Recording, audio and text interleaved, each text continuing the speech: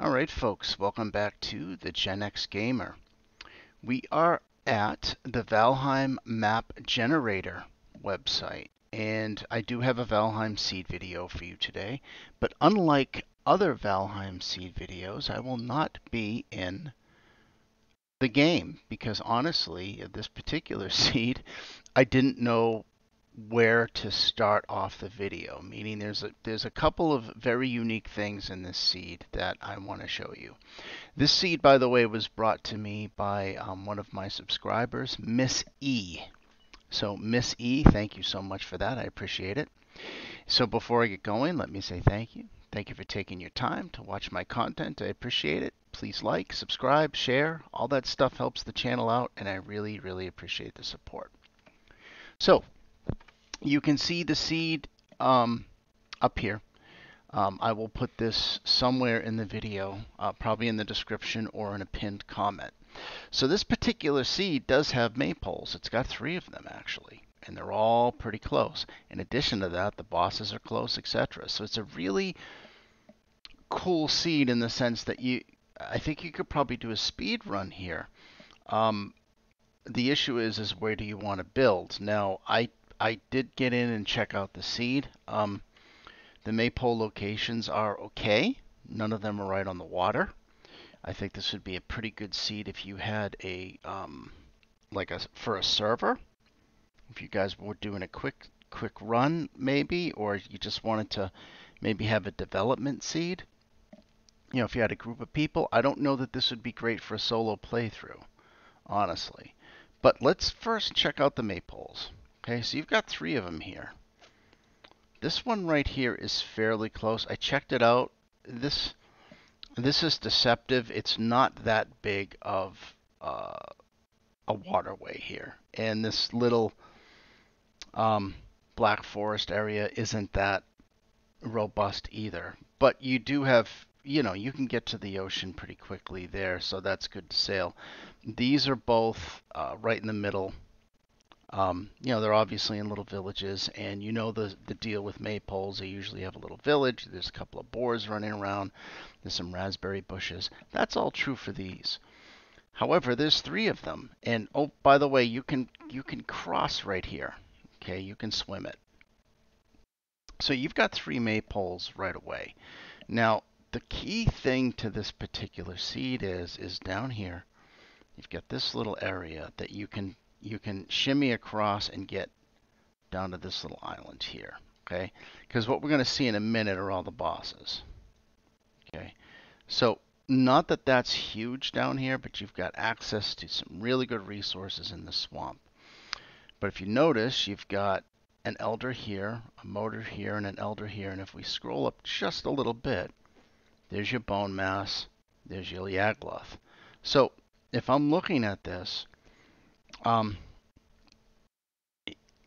any one of these 3 maypole builds is going to give you pretty decent access to multiple bosses. And there's another Yagloth down here. Now, it would be great if they were even closer, right? If you had more on the main island, okay? You don't. But in terms of boss spreadouts go, this is actually pretty good. I've looked at a lot of seeds in my time, and this one's pretty solid. Yeah, you're going to have to get on a boat, but that's part of the Valheim experience. But you're not going to have to sail too far, which is awesome. Let's take a look at the trader situation. A little further away. Not horrible. You don't really have much to the north or to the west, so you're probably going to want to come down here. Although that looks like it might be a little tricky to get into, but if you sail down right into there, or you can come down to this one. Okay. So again, it would be great if there was a trader right here, right, or right up here, but there isn't. But it's not way out of the way. Okay, so you've got pretty much your bosses and your trader within a reasonable distance, I think. I think this is fairly good spread. It's not going to be a super fast seed. Not all of them are on the same island, but it's close enough. So let's take a look at tombs and crypts. This is where things get a little bit better.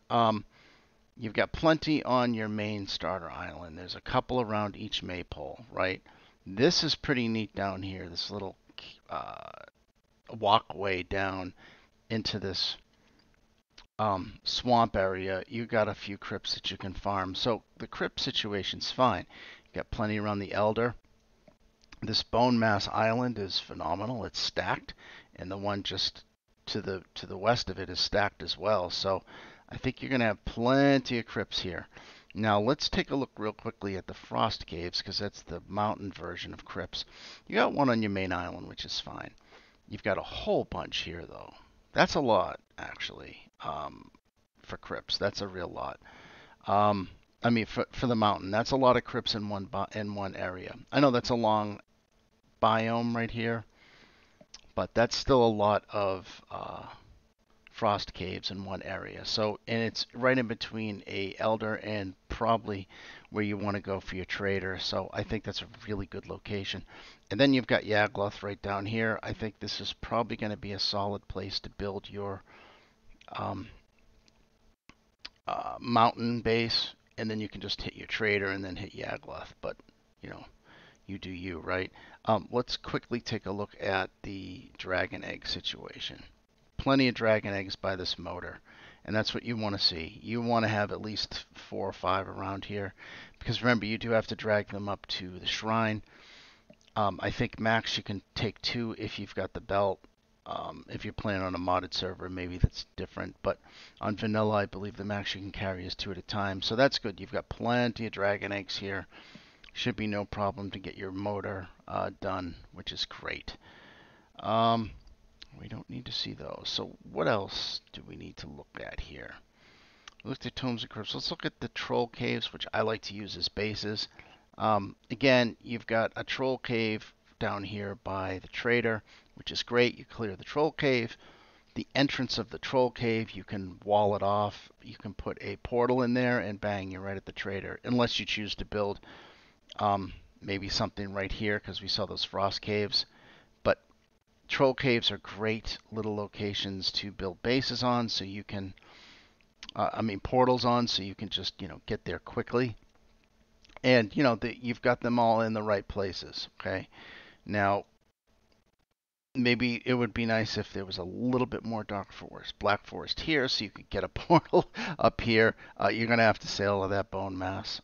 That might be that's good though, because by the time you get to bone mass, you want a little bit of a challenge. I mean, the black forest can be a little bit challenging. The elder fight can be a pain, but it's a pain because it takes so long. If you kite it right and you just range them, you should have no problem.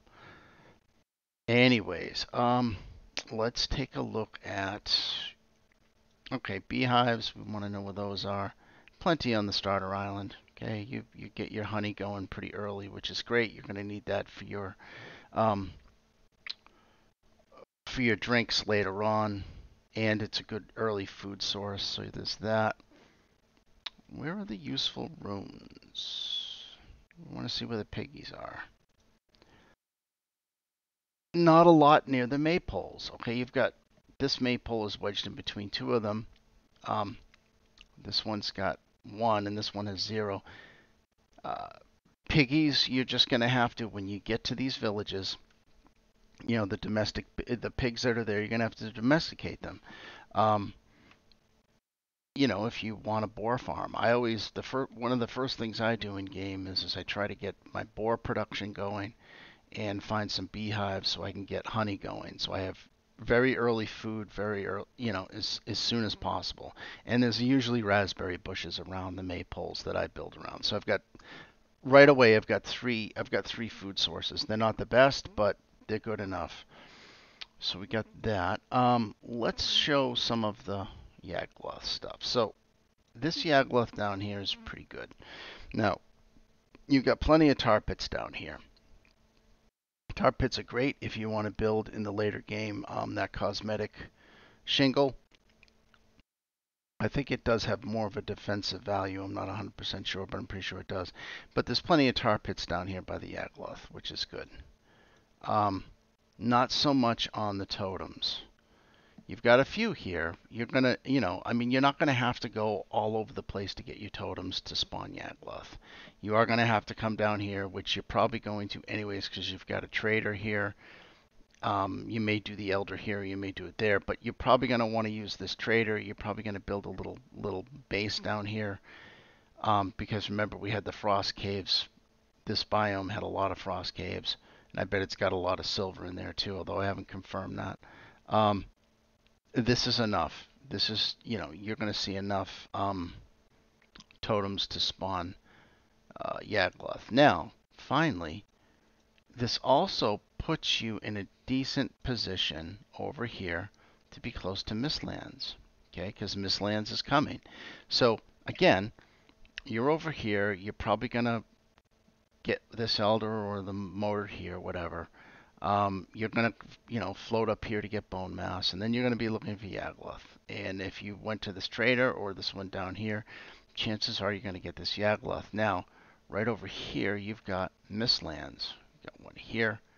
You've got a fairly decent sized one here, but you've got more over here. So the good news is the further east you go, the more of the Mistlands you're going to run into, which is great because you're going to want to farm that biome when the update happens for the game. My prediction for that is it's probably going to be sometime, I would say, between the U.S. holiday, Thanksgiving, and Christmas. That's my guess, but I don't know that. It could be earlier, it could be later, I don't know, but I'm hopeful by around Christmas time they get it out because people will be, a lot of the school kids will be back from vacation. It'll give them a nice bump in population. Valheim has dropped off a lot in population, to be blunt. But again, that's neither here nor there. So I think this is going to be a fairly good seed for a group playthrough with the 3 Maypoles. You can pull off a solo play here if you want. Usually when I'm doing solo play, I want my Maypole right by the water. Obviously, you can go into cheat mode, build a Maypole anytime you want. I believe at the time of making this video, you can still create Maypoles from your workbench, or if you've got the ingredients, you can just create them. I think they're going to shut those off. They usually do. They've let that go on much longer than anticipated. Usually they just do that for the summer, but I could be wrong on that. I don't know. So, I mean, these Maypoles may not even be a factor for you, but one of my viewers, Miss E, suggested I check this seed out. I'm glad I did. I did get into game and check it out. It's not bad. I would say it's probably an 8.5. If one of these Maypoles were by the ocean, I would say that it's a 9 because of how close the bosses are. It provides a little bit of challenge. It's not too simple, but you should be able to get through this pretty quickly. And you've got decent proximity to the new biome coming out, Mistlands. So finally, before I go, what I want to say is when you're seeing the seeds on my channel, normally when they do a major update, like a Mistlands, okay, the maps change a little bit. The Maypoles can come and go, they can be moved, whatever. What you want to do is, if you find a seed that you really like, you just want to get it started. You log in with one of your characters, go through the intro, make sure that they get, you talk to Hugin at the spawn, and then you save it, okay? Because what will happen is that seed in its current iteration will save to your cloud. Save to the cloud, okay? Because then when it updates later, that old seed will be there, okay? I'm pretty sure that's how it works unless they change the mechanics for Mistlands, but I'm not sure. Anyways, tell me what you think about this seed in the description, in the comments below. We didn't get into game on this one because there's really nowhere special that I wanted to show you. So it's a little bit of a departure from my normal Valheim Seed videos, but this is a decent one. I would recommend you check it out. So I will definitely continue to make the Valheim Seed videos. I'm waiting for Mistlands to come out, so I'm not investing too heavily into creating a backlog of seeds, but seed videos, which I used to do. But if you have a seed that you'd like me to check out, please leave it in the comments below and I will definitely check it out. And remember to like, subscribe, share. All that stuff helps the channel. I really, really appreciate the support. And I'll talk to you again soon.